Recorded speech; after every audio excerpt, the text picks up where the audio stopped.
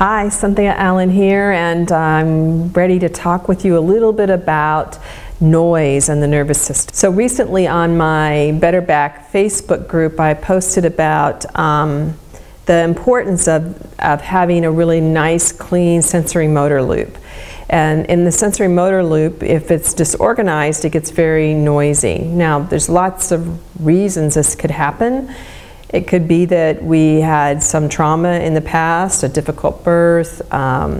We could have had a lot of injuries or illnesses. It could be that for some reason or another, we never had the ideal environment in which to really learn and let ourselves unfold in a way that encouraged a kind of quiet underpinnings to our learning, to our life's experience. And it also turns out that noise and the nervous system, disordered nervous systems, has a lot to do with chronic pain.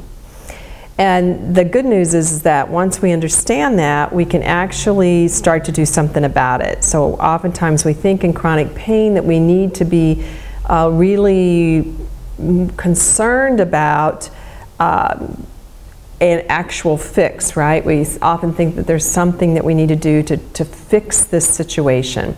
And it turns out most of us are not broken, okay? Most of us are not broken. It's fact, we're just still learning to grow our whole life. And I think that chronic pain is actually one of those situations for growth more than it is to be fixed, which may not sound like a great answer, but I think it actually is a very encouraging answer, because it means that there's something that you can do over time to have a really beautiful, enjoyable life and not be controlled by chronic pain. So we've talked in other videos, other posts, I've talked about the fact that pain, chronic pain that lasts months or years, is often, more often than not, erroneous. It's not helpful anymore. We really do need acute pain signals that tell us, oh, something's wrong here. Don't put your hand on the hot burner. Don't don't stick your foot underneath an area that or a tire could roll over it, or you sort of feel that moment, right, when you're getting ready to have a wheel, a rolled cart, and you withdraw your foot. I mean, acute pain is really important in protection. And so the nervous system knows that in order to survive, you need to be able to feel pain. That's fantastic that you need to be able to feel pain, that it does that for us, but it means it prioritizes pain signals over pleasure or ease. And it can easily get confused and start producing more and more pain signals. And then whatever the brain it does more of, it actually gets better at doing even more of it. And so the nervous system becomes even noisier. So we could think of chronic pain as a lot of shouting in a room when what you want to be able to hear is the soft, quiet voices in the background, but all you ever get to hear is all this really loud cacophony of noise. Now, a disorganized nervous system can come from other reasons too. You could have not had a really ideal learning environment as a child, where you were encouraged to have sort of, encouraged and had sort of a quiet underpinnings of just general quietness, safety in which to explore. Or you may have been born with or had some early traumas or injuries that made this kind of curious exploration without penalty in a way, without pain, without difficulty, without it making someone anxious or you anxious. It just wasn't available for you. And that will be a bigger setup for a person than to have problems with chronic pain throughout their life than someone who had the more, quotes, ideal environments for growing up in, or more ideal DNA that they came into the world with. So I wanted to talk with you about practical ways that you could reduce the noise in the nervous system or start to organize, and just give you maybe maybe four very practical ways that you could play with it. And I see we've got a couple people that have joined me now, so nice to see Melissa and Buffy on the line. And I know Buffy has plenty of things to offer this particular topic, so I'm glad to have you tune in, Buffy. And if you all have questions, please feel free to type them out. So what can we do? Well, when we notice, when we have a moment where we really notice pain, for example, so maybe it just increased or out of nowhere, we're like, oh, things really hurt. Oh my gosh, I'm really struggling. There's several things we could do. And one would be just to pause and feel your breathing. And to feel your breathing without trying to change it. Now that doesn't mean that the breath might not change, but there's a difference between tuning into your breathing and then immediately saying to yourself, I need to breathe really deep. And instead, I'm going to suggest that you notice your breath and then allow the breathing to settle into whatever it wants to settle into. If you feel that your breathing is very anxious and you notice that there's no settling in, you might consider inviting yourself to take what would be a calming breath for you. And it turns out that calming breaths are not necessarily deep breaths. And actually, the research shows that a really deep breath is an excitation. So it's more the exhale that tends to be helpful, to focus a little bit more on the exhale and to let the inhale take care of itself. So if you haven't started doing that already right now, you could just pause and notice your breathing. And whatever the rhythm and the rate of it is, become aware.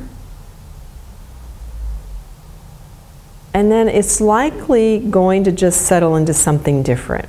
Now it's a little hard for mine to do that right at the moment because I need to continue to talk.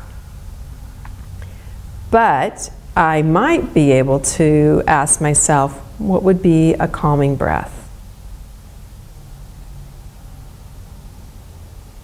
And I find that for me, a calming breath allows me to think about my exhale and to let my inhale just take care of itself.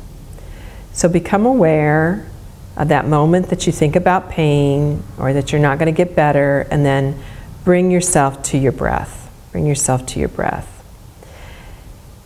Now, there are other things that you can do, and there's a couple of really wonderful things that we do in the Feldenkrais method that I have found to be particularly helpful for people who have chronic pain issues.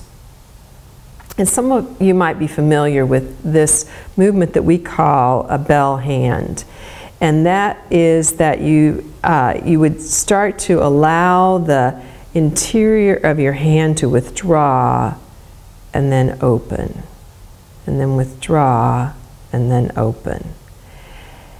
Now, if you're sitting here at the chair, I would suggest that you put your hand on your lap. I can't do that, or you won't be able to see it.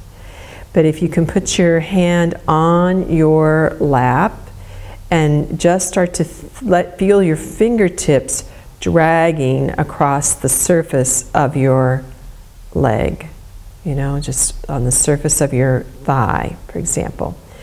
And it's a very soft undulation. It's not so much that the fingers come together and try to grasp something. It's more like they hang behind. And so I'll make a pretend lap here.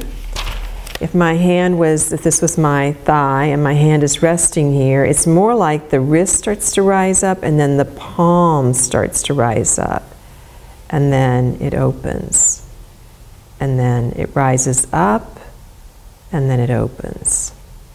Now you do this in a very soft, rhythmical way that makes sense for you right now. And your rhythm does not need to match my rhythm. You could be doing the movement like this. Okay, your rhythm could be like this. But if your rhythm is like this, we still want it to be soft. We don't want it to be right? We don't want this harsh grasping.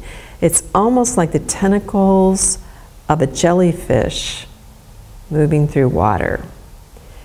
You could even have your elbow on a surface and you could do this jellyfish movement.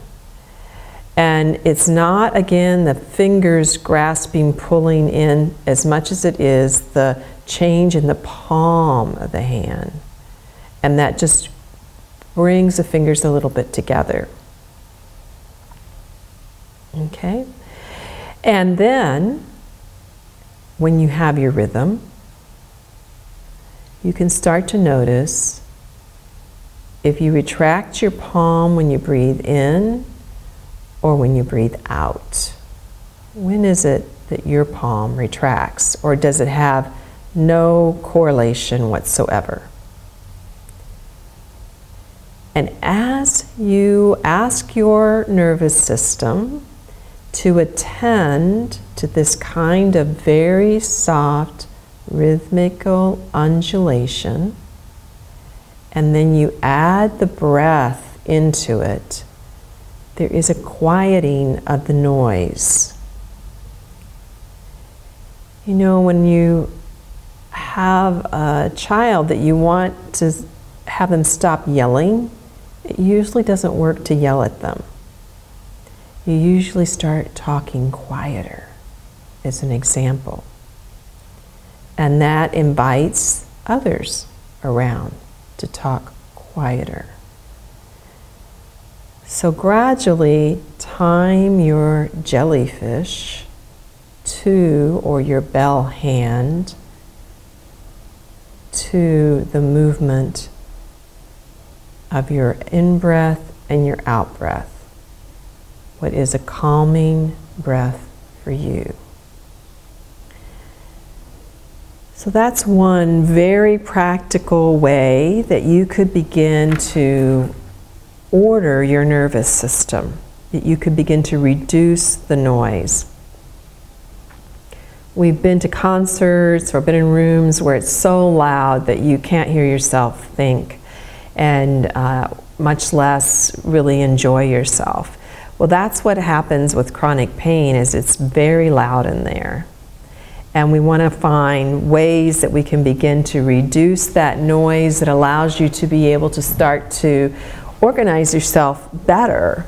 Whatever this word organize means. It means instead of doing 10 steps out of order and not really ending up with the results you wanted to end up with, that your nervous system is intelligent enough to do things in a very sequential order towards the end that you want, and you get the result that you want. So when we have chronic pain, we're definitely not getting the result that we want. So I have several more people that have joined us. We've got Arwa and Kathy. And Kathy, I'm sorry it's so cold there, but honey, it's cold lots of places. I heard from people in Florida today too that it's down below 30. So, I'm so sorry for us all, but we're not going to have a lot of trouble with bugs next spring. So that's one way. So we have tuning in, becoming aware, your breath. Then we have this bell hand. By the way, it was originally called bell hand because this is sort of like the shape of a bell. I happen to really like the jellyfish image or manta ray or something undulating. I think it's much more lively than bell hand for me, but you can call it what you like. There's also another really lovely thing that we do in the Feldenkrais work that is called cupping the eyes. And one of the reasons that this bell hand or jellyfish movement is so potent is because the hand has such high levels of wiring into the brain, so many receptors. So your tongue, your hand and your eyes have just tremendous highways of networks right on into your brain and can affect change really rapidly. So one of the ways that the Feldenkrais method that Dr. Feldenkrais came up with was that you could actually use your hands to cover your eyes. Now I'm going to demonstrate this, but you could lie down now. You can do this at your desk, but if you're able to lie down on the ground, you're going to get a whole lot more out of this. So if you want to lie down, you would take your glasses off, and you would close your eyes, and you would bring your right hand up over your right eye, and your fingertips would cup across over to your left side of your forehead. And then you'd bring your left hand up over your left eye, and your fingertips would cup over to the right side of your forehead. So your eyes are very lightly closed, and with any luck you were able to lie down for a moment, or when you replay this you'll be able to lie down for a moment. And you have your hands over your eyes. You're not pressing, but just to adapt them so that they reduce the light. Now you're going to continue on with that, and I'm just going to give you some more ideas about what to do. So your hands are cupped. Make the hands a little bit softer, and have the image of your eyes really resting in the skull. And with your eyes resting in the skull, begin to notice what is the color that you see even with your eyes closed. Is it really dark? Or is it actually some dark spots and some bright spots? Are there some areas that are like really bright flashes of light? You might feel like you have little squiggles or little lightning bolts or little twitches.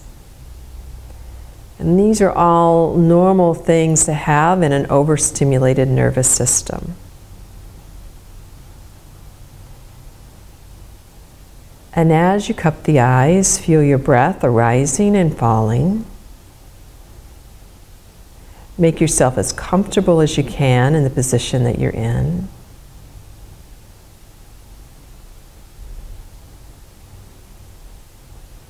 And just find if there's a little tendency now for the eyes to feel like they can hang even a little bit more into the sockets.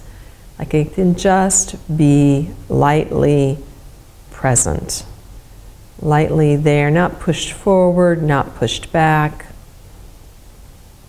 That they could really rest. And you can feel the warmth of your hands touching your skin, and a kind of warmth where the hand cups over the eye, not touching, not pressing, but cups over. And it's just a really gentle connection. And again, you notice your breathing.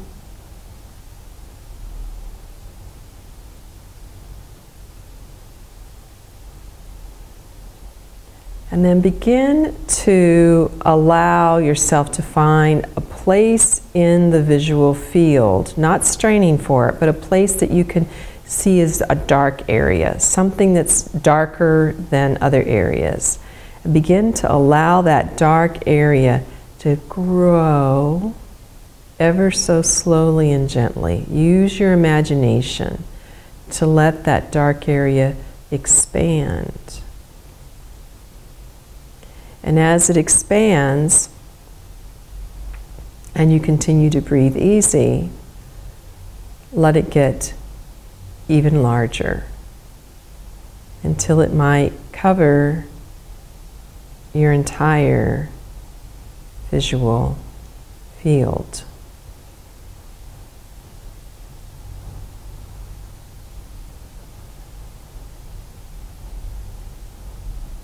And you notice that I'm not talking anymore with the classic fast Facebook conversation, right? We often have images flying across our eyes now in very rapid manner.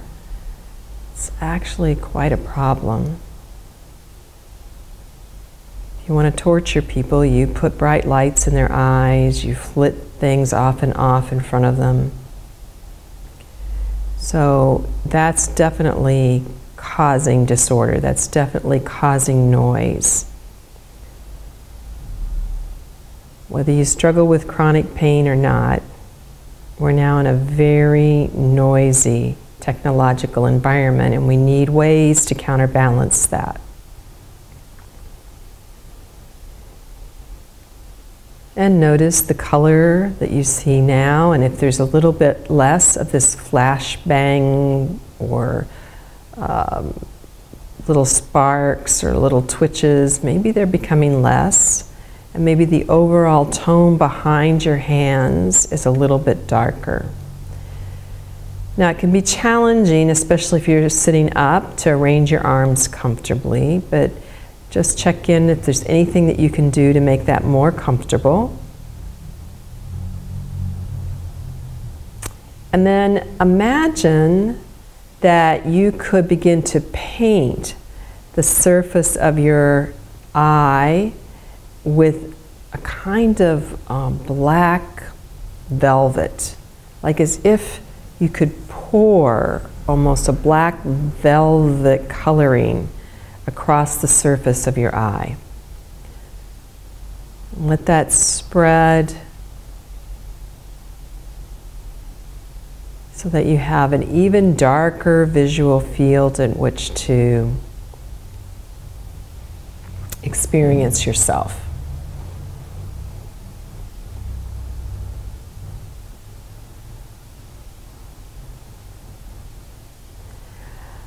That's good.